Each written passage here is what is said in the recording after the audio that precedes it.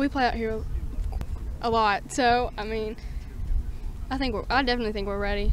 Welcome to Manchester, Tennessee, home of Willowbrook Golf Club, the Coffee County Central Golf Team, and the TSSAA State Tournament, where the Red Raiders are among 127 Class 3A golfers hunting for the same obvious thing. I'm happy to be here, but I really want to win. It'd be really, really good. I really want to win. Our last year with my sister, especially her last year, I think it'd be amazing to win together, our last on the team.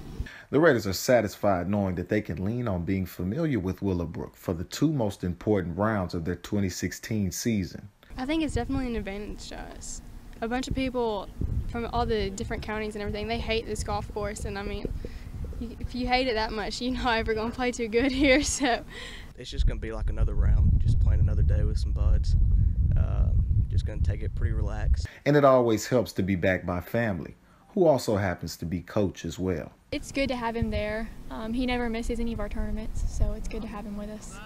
Even as Lady Raiders Savannah Quick, Ashley Gilliam, and Sophie Vincent compete for a team title, they're still pulling for John Perriger and Samuel Prater, who will both be representing Coffee County individually. I'm so proud of them. That's awesome they made it. I'm so glad that even though they didn't win as a team, they got here individually. Jacob, his brother, was here 2 years ago, so I mean, that means that Samuel has just more shots than he does to win. So yeah. I mean, I'm so proud of them, and I know that they'll go out and do the best they can. Yeah, they've worked so hard. It's good to see them.